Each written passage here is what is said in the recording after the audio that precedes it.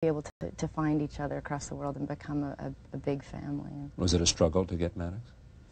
It wasn't easy, but I don't think it should be. I don't think in some cases it should be as difficult to adopt, because I think more people would if it was, it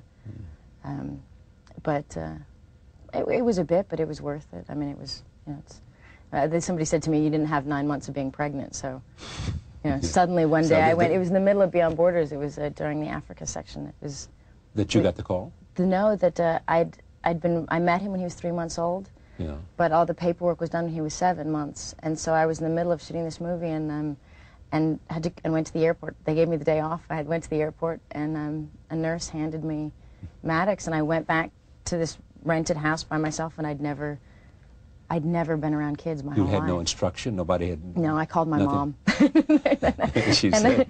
I just, you know, do they how many bottles a day? How many, you know, what do I do? How do you? You had no help? I did when I was on set.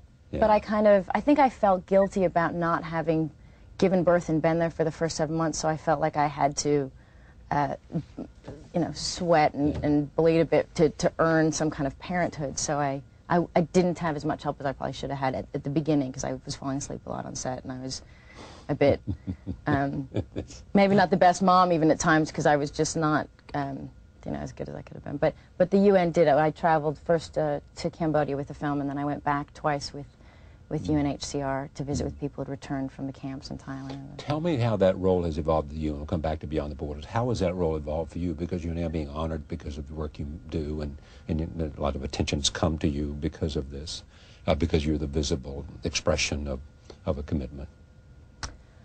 Well, is it a significant portion of your life now? It's a very big portion of my life. Are you traveling around the world all the time now? Yeah, every time I get to, I just recently, I finished a film, and I went immediately to the border of Chechnya, Ingushetia, sure. And spent time in Moscow, and then went back and got Maddox, and I went into Congo.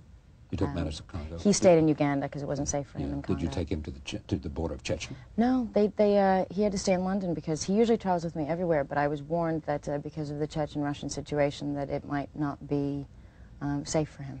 On the border, what do you do when you go to the border? Do you look at refugees and try to make sure that... I don't I do a few things. I mean, I've really tried to just. I never wanted to become a goodwill ambassador. That was never my intention. Right. I to travel with you and ask no press with me, and I just wanted to educate myself. And when they asked me, I was really happy to support them, because I learned a lot about them, and I wanted people to know about the organization and to know positive things about refugees and how inspiring they are and how strong they are, and, you know, not all the negative things you hear.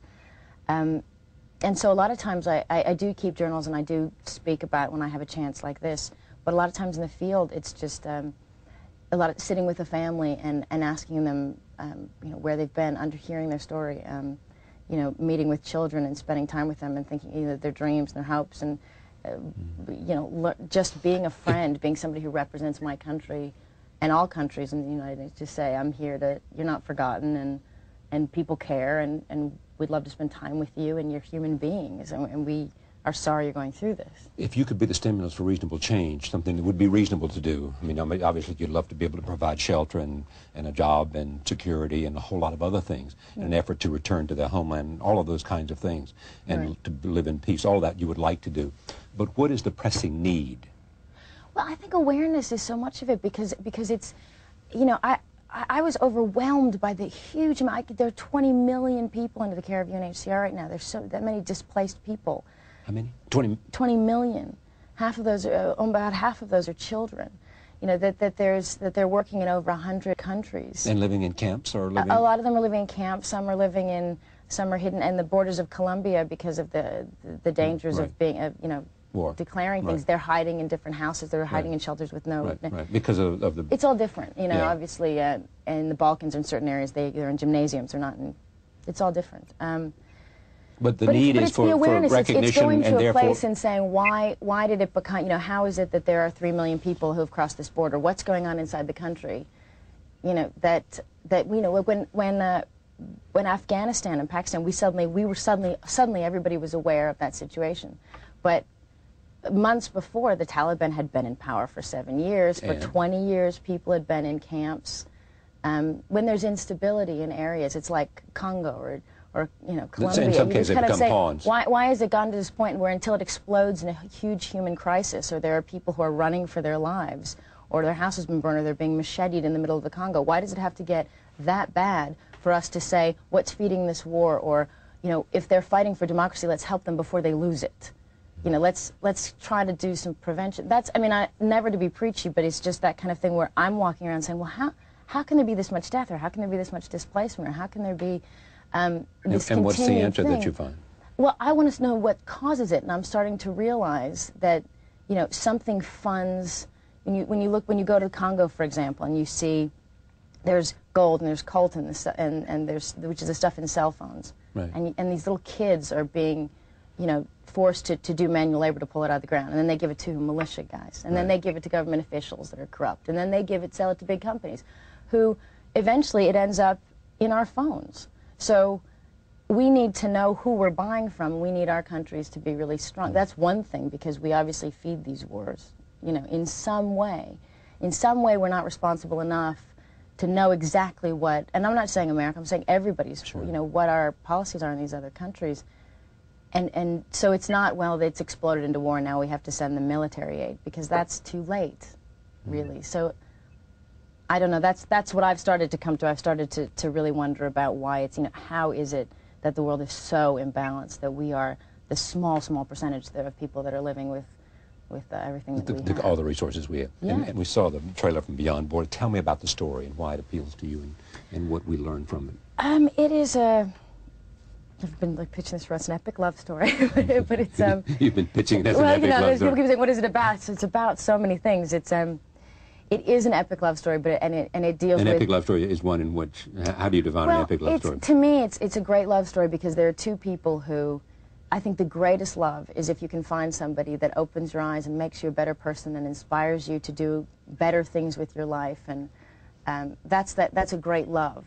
Somebody that doesn't just accept you as you are, but helps you and they do that for each other. They are, and they also have their heart in the same place. So they have similar goals and similar passions, and yet because of responsibility to some things, they are not together for most of the movie. And because of the commitment to something else. Yeah, and I think that's responsible, and that's something that's good to be looked at in a film. But this film goes from Ethiopia in 1984 to the Thai-Cambodia border, late 80s, to Chechnya in 94, which is very interesting because those situations are in some ways different, in some ways not very different today. And just it deals with relief workers, the UN, corruption, famine, desperation of people, refugees, but also just friendships and love and all of that. But at the core is a love story.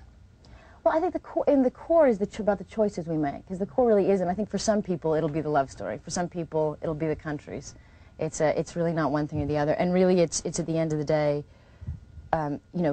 we have this opportunity to make a choice. Everybody watching this right now probably has something they think maybe they'd like to do, have always wanted to do, or something they left behind that they maybe think, okay, I'm going to do it, I'm going to make the call, or I'm going to go to that place I've never gone to, or I'm going to decide to change my life for the better right now.